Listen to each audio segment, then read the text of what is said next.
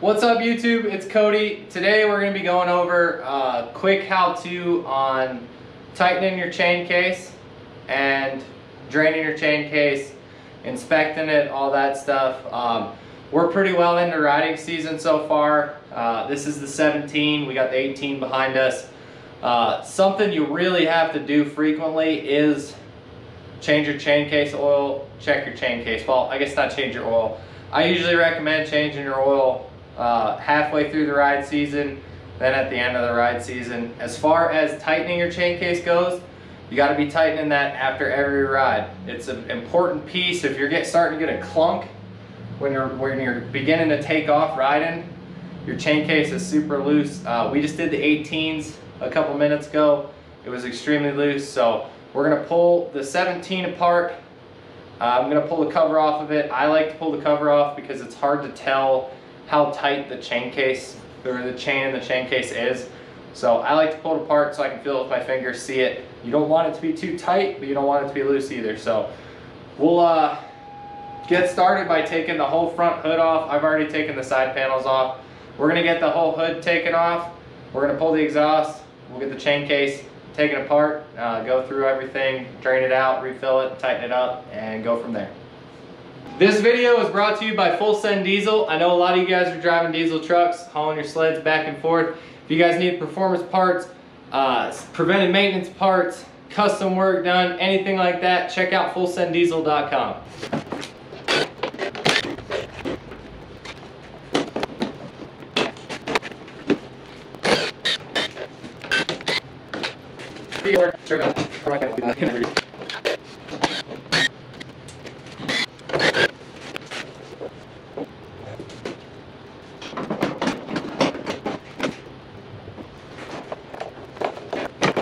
Alright, now that you got your side panel and your hood off, we're getting into the meat and potatoes of the things here. We're going to pull the exhaust off. I'm going to be doing a video here soon on an HSP can, so we're going to be pulling this all back off again here probably this up and coming week, but we've got probably 3 to 4 days of solid riding. So you got to pull your exhaust springs. If you have a spring puller, it makes life a lot easier. But you got to pull your exhaust springs, and then you got 3 bolts on the bottom here. Well, 1 bolt on the bottom, and you got to take the exhaust temp sensor out. It's a 17mm wrench, so make sure you get your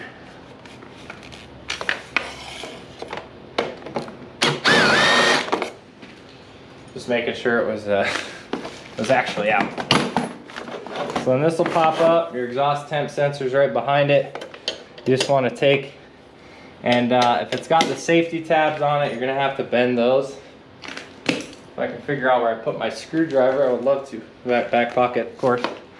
But yeah, you just get in here and you bend the safety tabs up. Once you've dealt with the pain in the butt safety clip and it's out of the way, you can then loosen the exhaust temp sensor. That's the safety pin, and I'm not going to be putting that back in. So anyway, that's out. The exhaust pops out. Big heavy muffler, so useless. Buy a HSP can. Now that that's all out of the way, we're into the meat and potatoes on why we're here. We're going to pull this chain case cover off, drain the chain case oil, and check the tension on it. Put it all back together, refill it. So simple enough. I'm hoping all the ice that was built up in here is out. It feels like it, so I guess we'll find out. Yeah, this sled just got back from a very, very, very hard day of riding. So, all right, first thing is first, we're gonna pop this little rubber grommet out. Pretty simple, it's rubber, pops right out. So then we're gonna go around and we're gonna pull all of the Torx bit bolts out. You want to pull your fill hole out now. It just makes it a little easier for later. So that's what we're gonna work on now. Don't lose this little fill hole. So.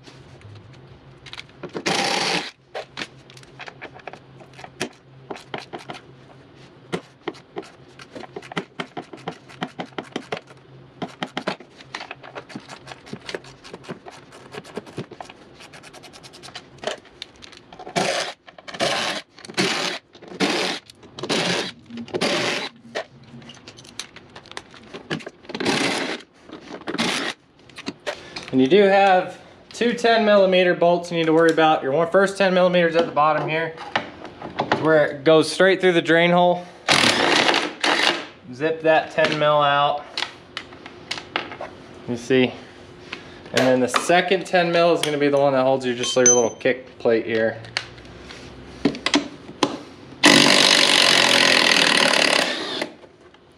Alright, so the chain case is out. It's going to start draining all the oil out the bottom here.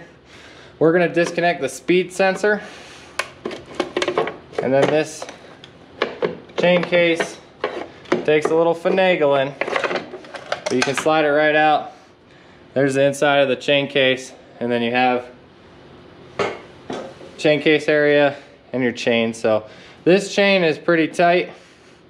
I don't really think we have to worry about adjusting this at all, but on the off chance that you do have to, and you will, trust me, the 18s was very loose. If you look back here, you'll see this little S clip and an Allen key. See the Allen key head right there? You'll turn it clockwise, we'll tighten, counterclockwise, we'll loosen. You have to pull the S clip out. You put the S clip back in when you're done. You want this to be right here like this. See how it's not terribly tight, but it's not terribly loose either. That's where you want it to be sitting at. And that's all within spec. So we're gonna let all the oil drain out, and I'm just gonna spray it down with carb clean real quick, make sure I got all the gunk out of it, and we'll put it back together. Once you got it cleaned up, inspected everything, made sure nothing's broken, you made sure the tensioner's still all good and everything, we'll go ahead and we'll put it back together here. So basically just reverse order. Make sure none of my dog's hair's on it. Just clean the bottom of this off because it got some oil on it. So once that's all cleaned off, go ahead and slide this chain case cover back on. Like I said, sometimes it's easier said than done.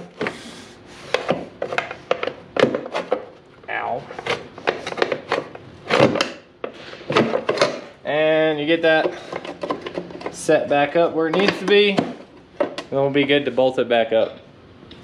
Alright, so once you got the cover situated, I always like to start with the big black bolts, the one with the copper washer. It's the one that goes on the outside here.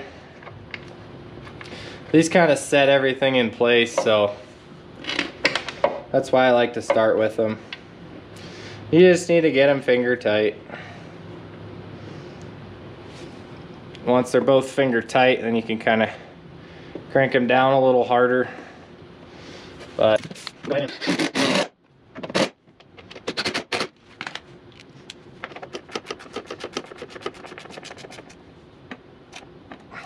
so those are tight. Now we're going to go through all just got like it.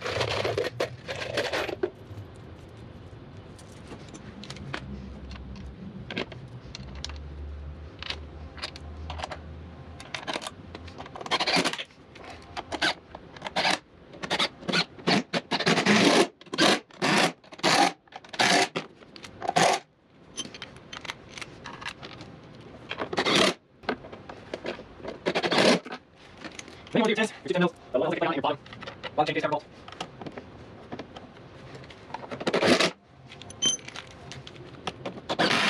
Alright, so for the 17 and up 850 Ski-Doos, you want to use synthetic chain case oil, XPS, not the mineral oil. If you use the mineral oil, you're going to get a lot of blinky stuff on your screen, and no one really likes that. So just use the synthetic chain case oil.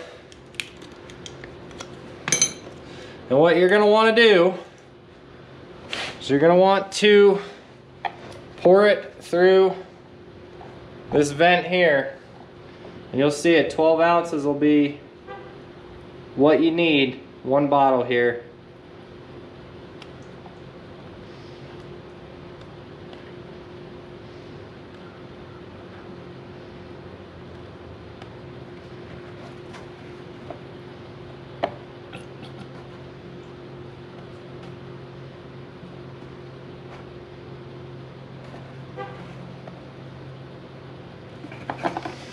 You'll let it drain down and you can see it's starting to drain out of the fill hole here. That is when you know you're filled. So 12, I think that's 12 ounces. Yeah, 12 fluid ounces is what the synthetic comes in. That is how much you need. So then you're just gonna tighten your fill hole up.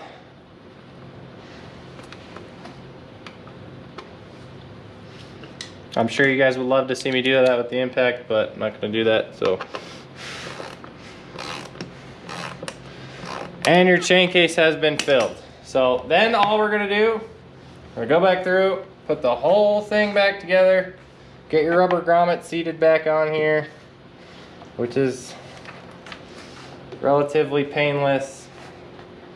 I say that because, you know, anything can be a pain in the butt at times. But that's relatively painless. Get your rubber grommet back on. And we're good to reinstall the exhaust, hood, side panels, all that type of stuff.